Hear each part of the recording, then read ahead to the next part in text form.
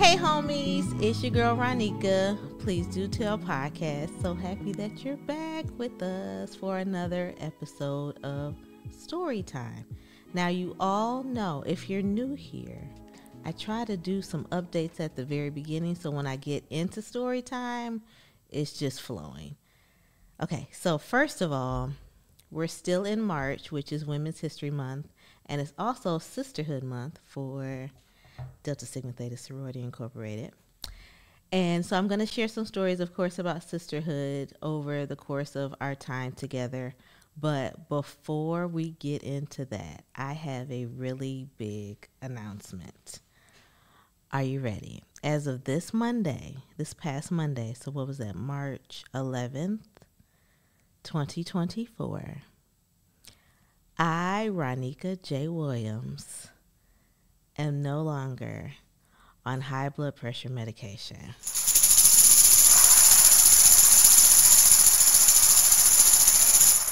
Yes, so I even, before I knew that there was going to be a celebration for this, I got this really cool tambourine, which I'll tell you the story about the tambourine in a second.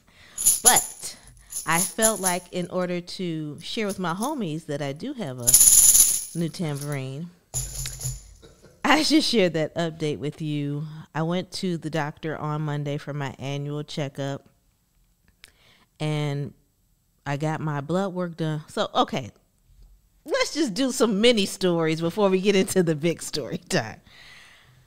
Friday, March 8th, after I came back from the story time that the big story time that I'm going to talk about later on, I pull into the soul food. Now, my doctor told me to stop frequenting the soul food restaurant. Okay, yeah, I wasn't going to get any food. I was going to get cake. About 15 minutes before my blood work, why is my sister, and I'm on Do Not Disturb. That means she kept calling to get through. I'm going to get her. Anywho. Just live. Okay. I say, I'm going to stop in, get a slice of cake for after my blood work appointment. Knowing I'm not supposed to be spending money, extra money, or anything like that whatsoever. So I pull in to Diallo's, because yes, I'm going to say the name, because once I finish with this part of the story, I am going to have a talk with the owner, okay? I pull in.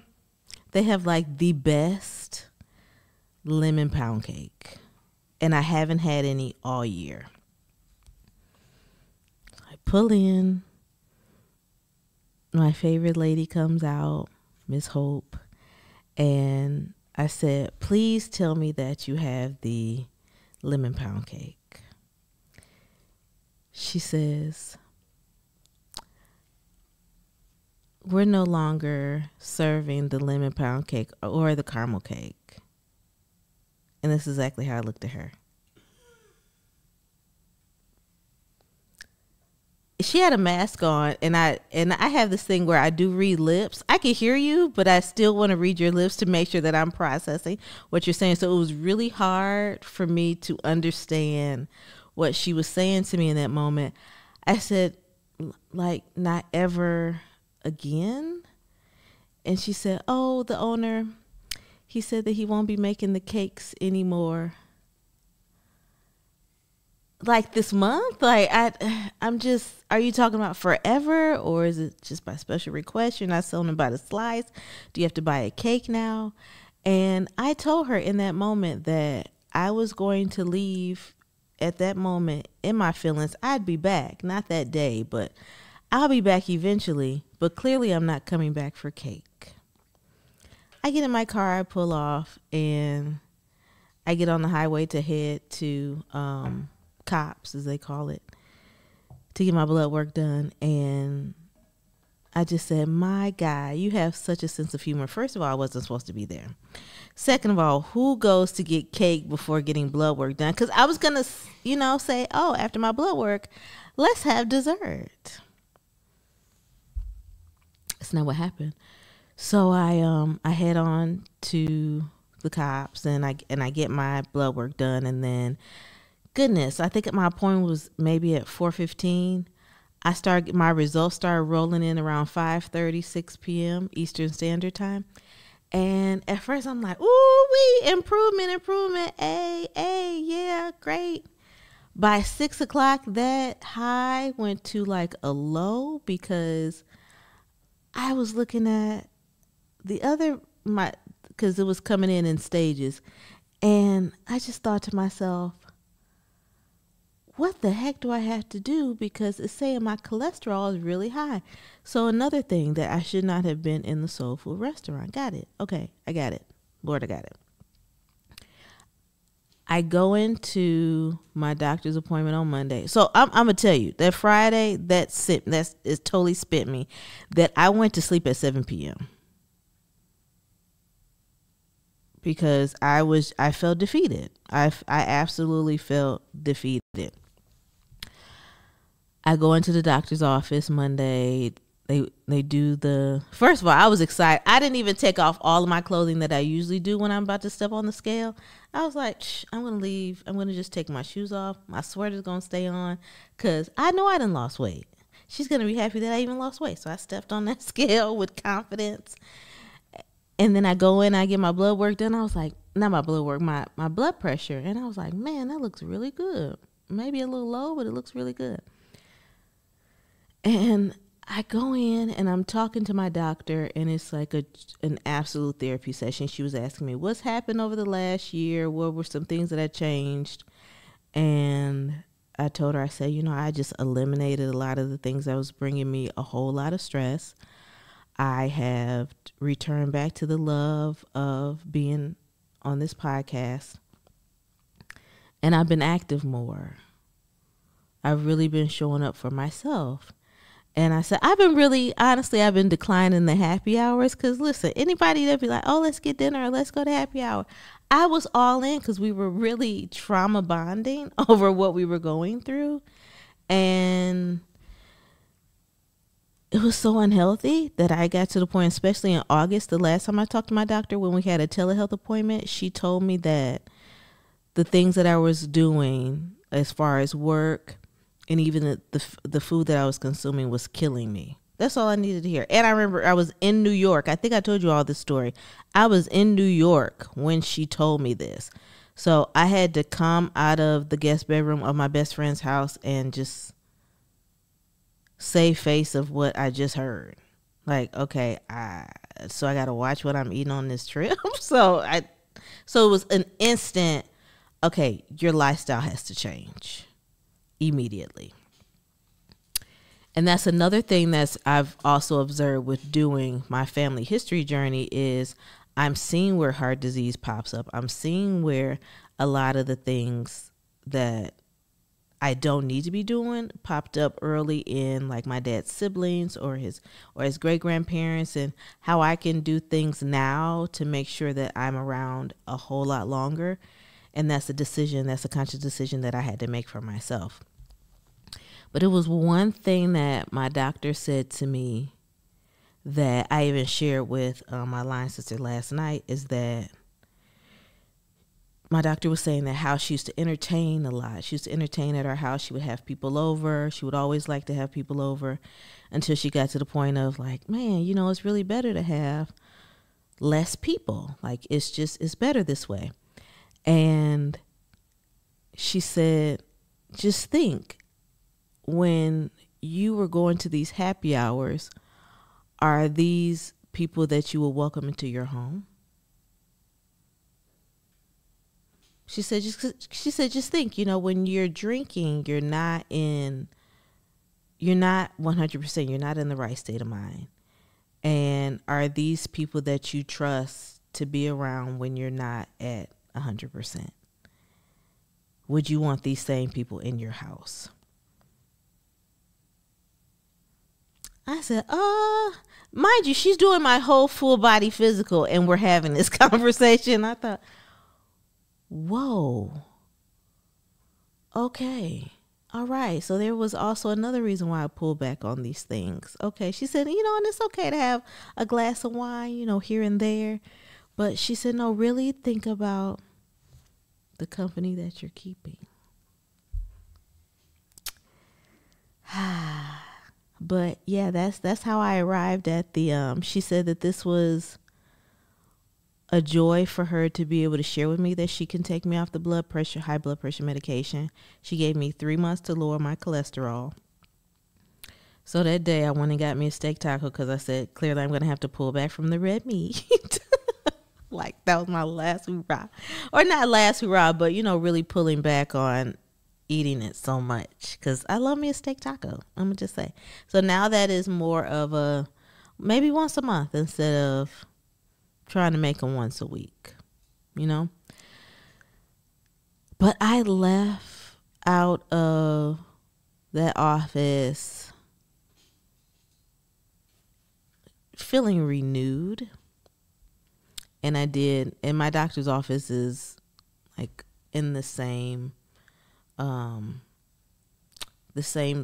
wouldn't call it a shopping center, but the same building, I'm going to say the same building as Lori's place, which is the grief counseling center. And so I was able to leave out of my doctor's office, march down there and celebrate with them. Like, you know what? I came down here when I told you all, when I found out I was being put on high blood pressure medication. Now I'm able to tell you that I'm coming off.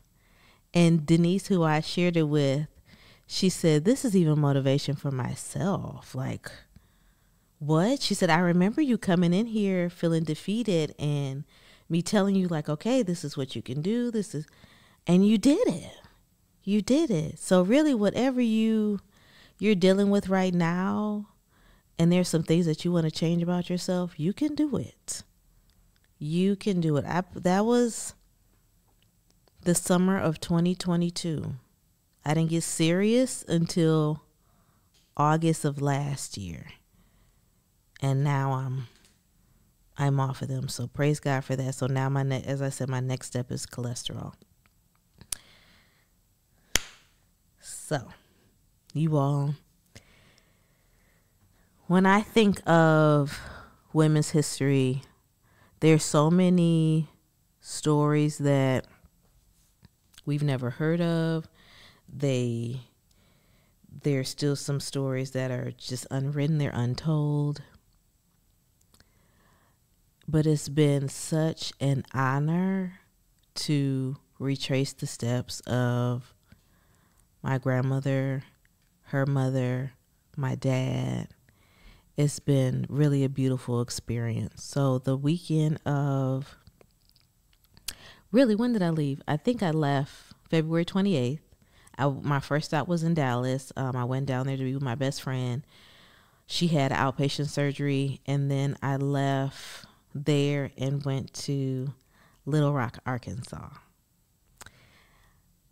I think I've been there. I don't really remember it. Like the college tour that I went on in high school, it's kind of a blur. I feel like we went to Alabama. I feel like we went to Arkansas maybe, but I don't really remember that part of the trip. I only remember Alabama because we met Ludacris for the first time. And it was pretty cool. But I flew into Little Rock. I get there. It may be 11 o'clock in the morning because they're on Central Standard Time. And I thought I was going to be able to go straight to the car for like saying I was thinking I was preferred for my rental car. Nope. So that was about an hour and a half wait. But while I was waiting in that line, I was able to talk to a gentleman, and we sparked up the conversation about family history and he's from, he's from Chicago. His family is from Mississippi, not far from where my paternal grandfather is from. And we just kind of shared experience of like our family's Great Migration story. And I was asking him, because, I'm a woman that's usually traveling by herself unless I'm with someone. And I was asking him, like, where do I need to stay away from? Like, I always try to make sure, especially when I go on these excursions, is that I'm on the road back to the hotel or Airbnb or wherever before dusk or before dark, because I don't know the ins and outs of any place, and just for my own safety, that's what I try to start early, get me a good 12 hours in, and then go on back to where I'm laying my head safely, with laying my head. I get into Little Rock and I decide, hey, I'm going to do all of my Arkansas stops today. Because mind you, I was only there so if I came in, matter of fact, I came in on March 2nd, which is my burniversary. So the fact that I was doing all of these stops on a day that also marks renewal for me, like, a rebirth for myself, was, I don't know if I can even put it into words. It was really just like, I'm still in awe thinking about it. I get on the highway. I said, you know what? I'm going to go to the stops where my grandmother was born, where my great grandmother, where she died, where she's buried, where my great grandfather is buried. I'm going to do all of that today. I was like, I'm going to do all that on a Saturday within 5, because now I know I have at least 5 hours of daylight, because we didn't spring forward yet.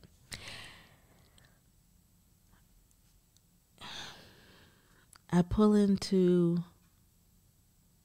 actually going down the back roads of Arkansas. I believe it was Highway 165.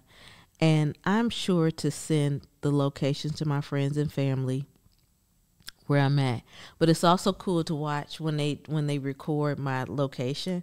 You see my little head bopping down the highway, which is really, I always see that like on Instagram or different places that people do that, and to be funny.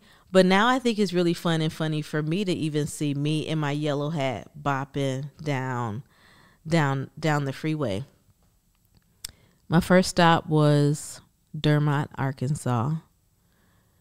And I pulled in, very small. I think it was the population might be 2,500 people.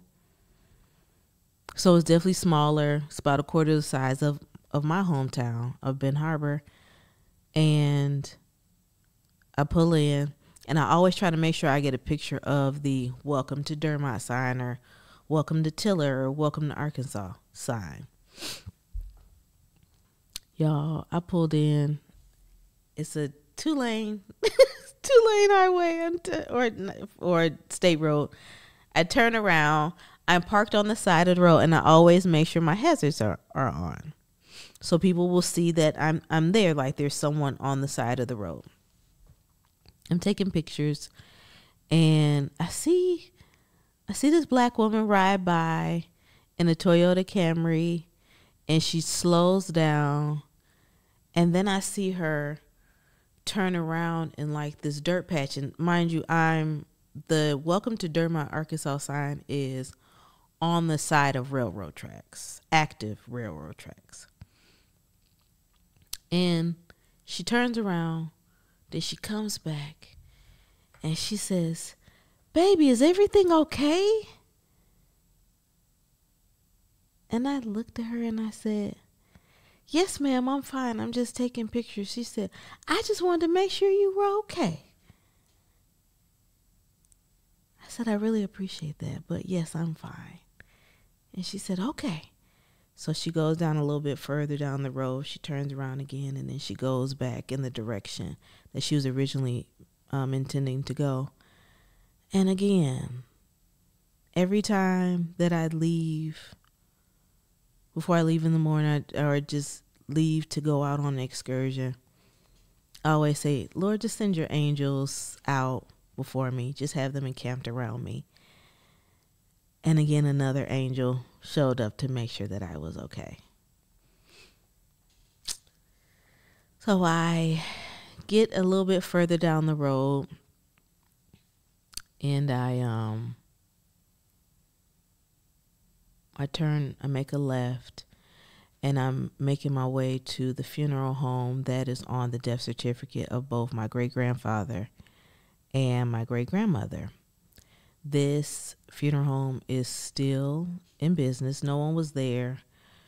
It almost looked abandoned, but not abandoned. It was, as my dad would say, it looked dead. It just did. It looked.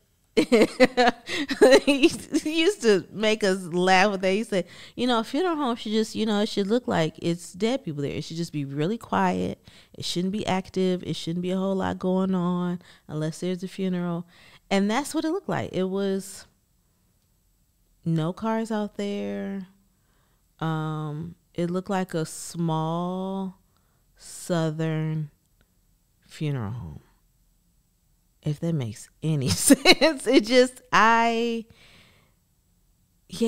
was, wow, like a small rural. And I always struggle with that, with that word, but it was, so it was surreal to be there taking photos and retracing those steps of family members that were planning those funerals even back in the 40s and 50s. And in true small town fashion as it was when I was in Alabama, people were slowing down and waving. And I said, I just love us.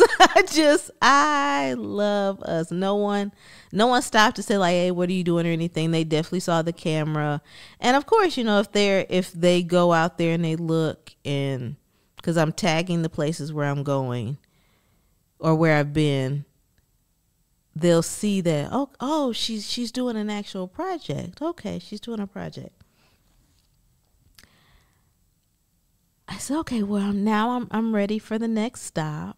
The next stop is where my grandmother was born, and also where the cemetery is where my great-grandparents are buried. Y'all, I pull into Tiller. I go over those same railroad tracks that were the same ones that were in Dermot, so that train goes straight through both towns. And then the train comes, and I'm just stopping, and I'm just looking around, and I said, oh my God, like, this is where my grandmother's from. This is crazy. Like, I've never would have imagined I would be here. On the right side of me, I think it said the Tiller Town Hall or something like that. And then I'm able to go, mind you, the railroad, there's no arm. Like, you get the lights. There's no arm for the railroad tracks. I said, oh, this is different. There's no arm. There's just, was there even lights? I got to go back and look at the video, but I just know, I just said, okay, I guess they just know, like, hey, you see this train coming, you better get off these tracks. I go over the railroad tracks. I'm going through a developed neighborhood. And then I get to gravel. And I said, oh dear. Okay. And I see this church that says Laggy Bayou. I think it said Laggy Bayou Baptist Church, where I knew that the name of the cemetery is Laggy Bayou Cemetery. So I pull in, I'm looking around. I'm looking for a sign. I'm looking like for a welcome to Crystal Springs Cemetery, welcome to North Shore Cemetery, or Memory Gardens. That's what I'm looking for. Nothing. I'm looking around. I said, man, that cemetery, usually, in the South, as I remember, the cemeteries are usually attached to the church, or they're really close by. I'm still looking around, and I see this huge wooded area behind. And when I say it was even more gravel, even more, that I said, I probably should not go around here. Like, I'm not even finna chance it. Like, that really looks like the bayou back there. It's probably alligator. I was just thinking it's probably alligators and everything back there. Then the spirit said, oh no, you're going back there.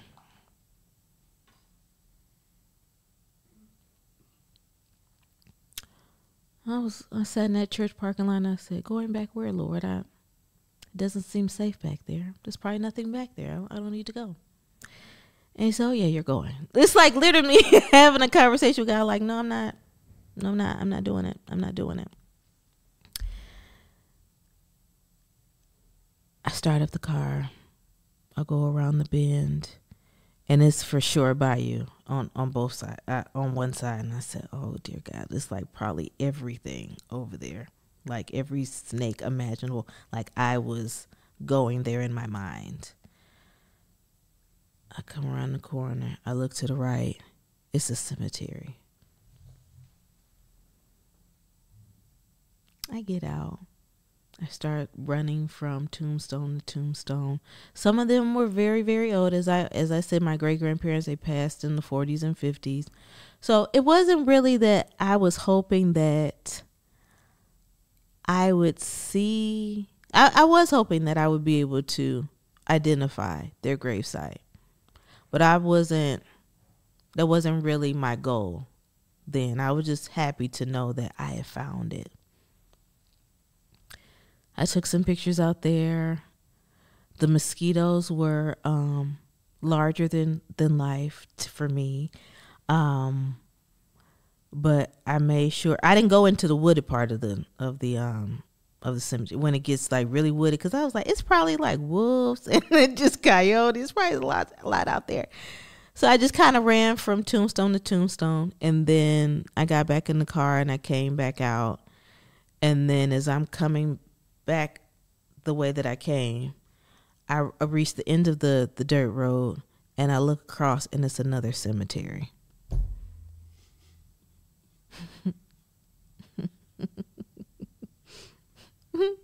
So before that, my phone was saying SOS. I wasn't getting any service out there. But when I got over to the cemetery that now is in front of the church, so now there's a cemetery behind the church and there's one in front. I reached the one that's in front.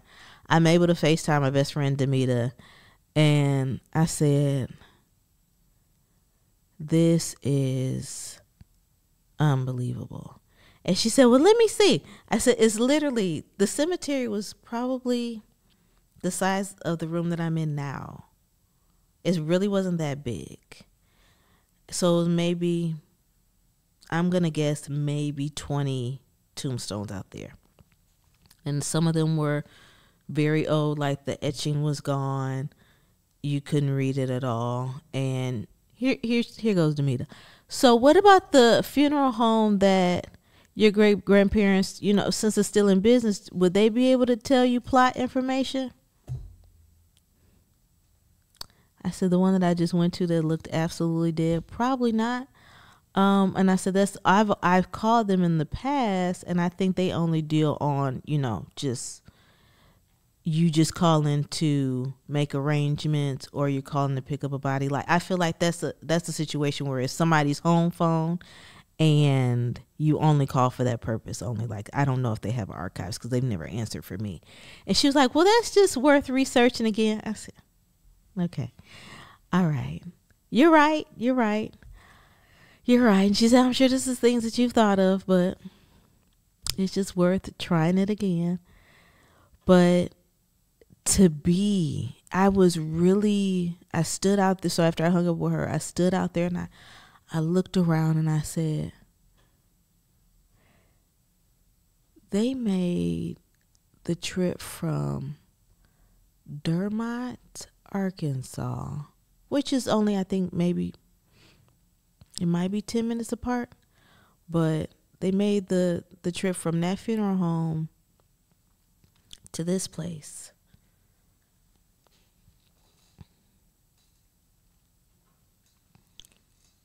And I thought maybe this is the family church, but I was literally retracing the steps. Like, I could envision, like, almost like a Color Purple scene, like the antique cars from back then, and them riding down in a funeral processional to it. I had all of those thoughts.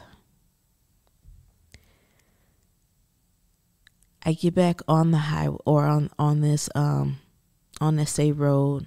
I pull over again because I see a sign that says Tiller this way, Dermot this way.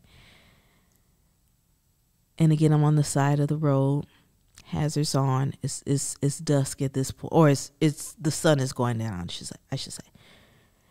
And this big like Dodge Ram truck, it sounds like it's a Hemi. It's a white couple pulls up behind me and asked me if I needed any help. I said, no, I'm good. Thank you for stopping. And they gave me the thumbs up and a wave, reverse, and went on back down that state road.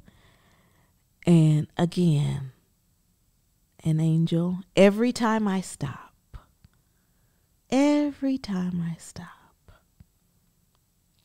So you got to think there was an angel that met me when I was coming in. And there was one when I was leaving the area to go back to Little Rock, because that's where I was staying for that weekend. And there was one sign that just kept, it was almost like a pick me up every time I saw it. It said Delta Rhythm and Bayou Highway. And there's a few people that have been following the project, like PJ, who I've known him all my life. His grandparents lived across the street from me growing up. And another gentleman named Brandon, who I met when he was working for Cornerstone locally, but he's from Arkansas. And he was saying, man, I've really been enjoying your story times, because, with the 29 days of stories in February, he said, man, I've just really been enjoying them. And I said, well, I was in your neck of the woods today, and I was in Dermot and I was in Tiller. He was like, oh, you were down in the Delta. I said, I was down in the Delta. And I said, but it was just that sign of Delta Rhythm and Bayou. Not rhythm and blues, but rhythm and Bayou. Like it was almost like a soft R&B blues beat that was reminding me like, wow, you are really doing the work. So I ride back to my hotel and try to get some rest, but I'm so excited. I hurry up and downloaded all the photos and videos that I took that day. And all I could say was thank God. Because there were so many moments when I just felt like, oh, I don't have the money to do this. I don't have a team to go out there with me to do it. But God has blessed me to be able to do a lot of this stuff by myself, to experience it by myself, and to share it with you all. And also encourage you to collect those stories and do the work for yourself, especially when it comes to your family story. So I don't want to give you all of that story time in this particular episode because there is a part 2. So I'm going to come back for part 2. But I'm going to conclude this episode here of the podcast. And then you're going to have to come back for the next installment, for the next episode, and hear how the rest of my trip went. Because it's really going to, it might blow your mind. So I am your homegirl, Ronnika. This is the Please Do Tell podcast. We are all about story time around these parts, and we will see you soon.